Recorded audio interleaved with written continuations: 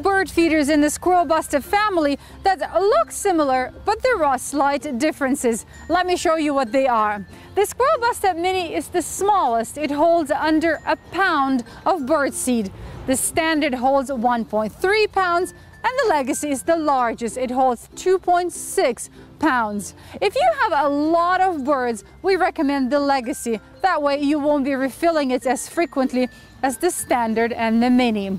Both the Legacy and the standard come with an adjustable spring mechanism, which means this way you will be able to control which size birds you want to feed on these feeders. The mini comes with a factory setting. All three feeders are filled the same way. Remove the hook, lift the shroud, and pour seed into the tube. Happy squirrel-free bird feeding. You've purchased a Perky Pet seed feeder and you want to attract wild birds to your yard. If you've had a problem with squirrels raiding your feeders, you'll want to take these suggestions into consideration. Squirrels can jump horizontally as far as 8 feet and as high as 4 feet, so you may want to hang your feeder from a pole. Place the pole 10 to 12 feet away from the nearest tree or fence. Make sure the bottom of the feeder is at least 5 feet from the ground. You can also accessorize your feeder with added protection from squirrels by adding squirrel-resistant baffles. There are 2 types, bottom-mounted and top-mounted. The bottom-mounted is cylindrical and is placed directly on your pole. Make sure it's at least 5 feet from the ground. The top-mounted baffle is typically dome-shaped to prevent squirrels from reaching down to the feeding ports. There are also feeders designed especially to be squirrel-resistant. There are several different styles of squirrel-resistant feeders. The first line of defense are feeders with metal ports and caps. This prevents the squirrel from chewing on the plastic ports.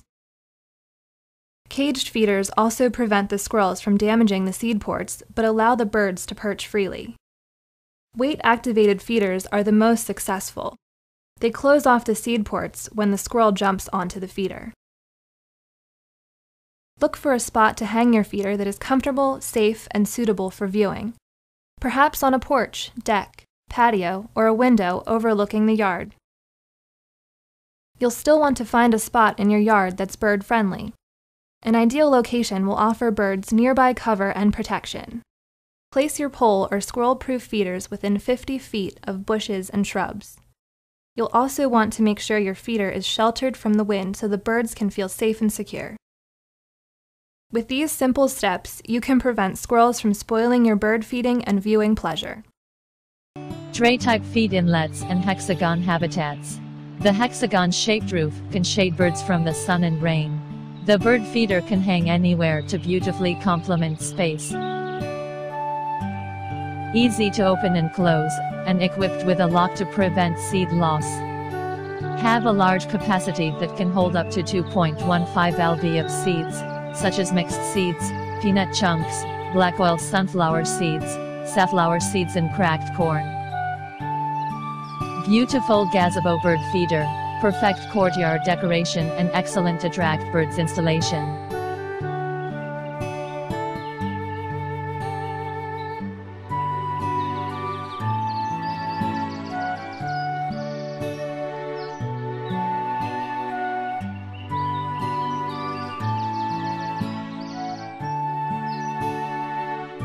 How to clean your bird feeder. Please check the tree bird feeder once a week to see if there are insects or fungi, and wash it regularly with neutral soap and aqueous solutions.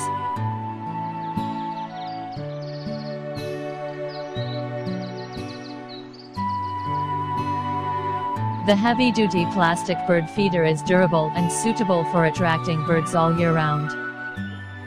The bird feeder can attract red finches, bluebirds, starlings and more. This is a great gift idea for parents, nature lovers and children.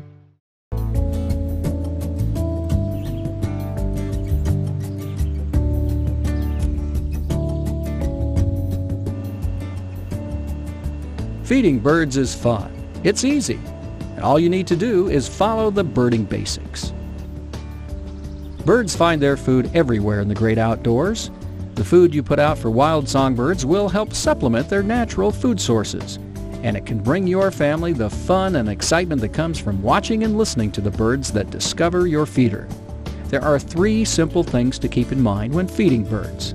1. Use the right kind of seed or food. 2. Provide a source of water for drinking and bathing. 3. Place your feeder in the right location. So let's start with what to feed your birds. Putting out a variety of seed and food will attract a wider variety of birds. There are many kinds of bird food available, including mixed seed or blends, Niger or thistle seed, and specialty seeds like black oil sunflower. Wild birds are also attracted to peanuts, nuts, and dried fruits. Black oil sunflower appeals to the greatest number of birds, including cardinals, house finches, and chickadees. Finches will flock to finch mix or Niger or thistle seed. Suet is another kind of bird feed that attracts insect-eating birds such as woodpeckers, chickadees, nuthatches, and titmice.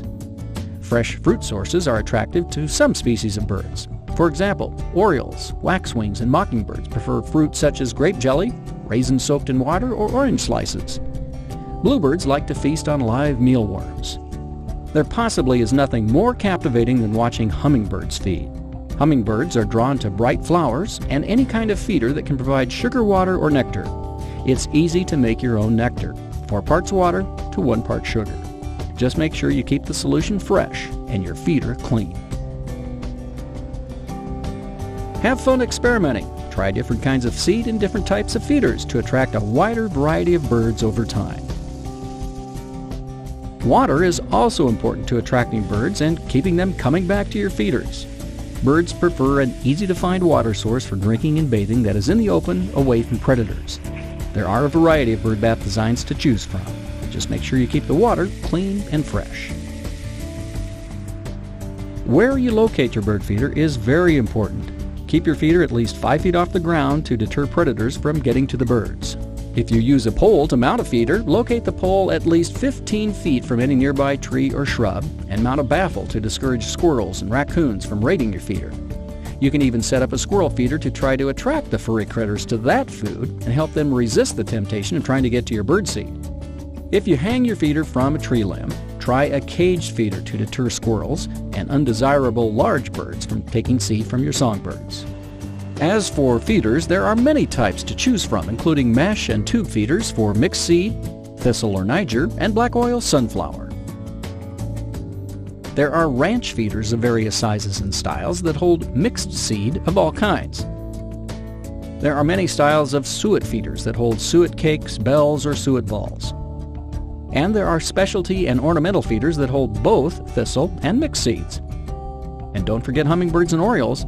There are special feeders that hold nectar for hummingbirds and fruit and jelly for orioles. Use the correct seed for your feeder of choice to increase your chance of attracting wild songbirds. Some other birding tips. Store your seed in a secure container in a cool, dry place.